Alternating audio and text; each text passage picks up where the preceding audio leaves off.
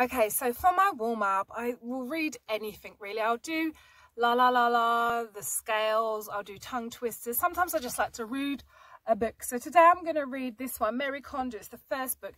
If your house is clutter jam up, you need to start getting on board with Marie Kondo, trust me. Anyway, I'm going to read you page 52 out of the book.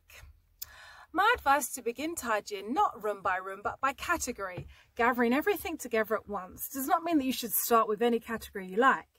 The degree of difficulty involved in selecting what to keep and what to discard differs greatly depending on the category. People who get kind of stuck halfway usually do so because they start with those things that are hardest to make decisions about. Things that bring back memories, such as photos, are not the place for beginners to start. Not only is the sheer volume of items in this category usually greater than that of any other, it is far harder to make a decision about whether or not to keep them. In addition to the physical value of things, there are 3 additional factors that add value to our belongings: function, information, and emotional attachment. Yeah, that's it for my practice. I'll just read that or a couple of pages of something. It really just gets me going and stuff, so I'm ready to hit the script when it's going.